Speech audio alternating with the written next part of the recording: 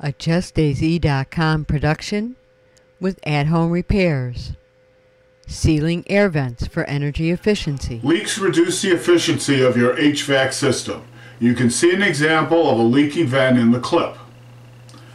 The edge of the ductwork doesn't sit tight with the drywall. Not all the heated or cooled air ends up in the room. Some of it ends up in the attic. These ventilation leaks make the system work harder to maintain a comfortable temperature throughout the rooms, reducing the efficiency of your HVAC system.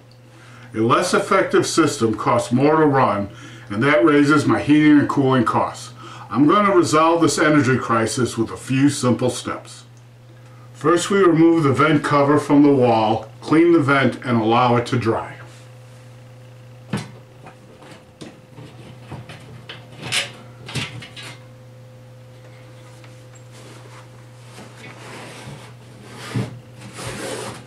Use great stuff to insulate around the ductwork.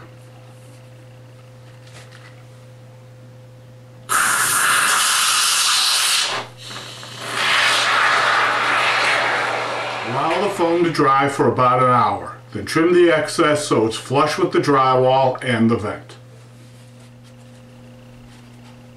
Before reinstalling the vent cover, add self-adhesive foam weather stripping around the interior of the rim.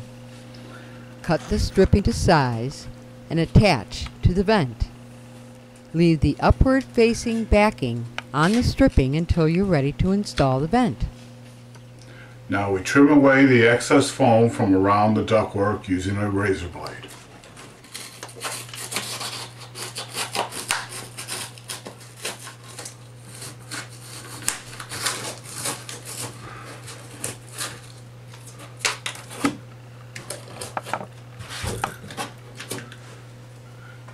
We just need to clean away any of the loose debris and any dirt that's still left in there. You may want to wear a dust mask doing this. Next, we reinstall the vent cover. Be sure to remove the paper from the backing on the tape before you put the cover in.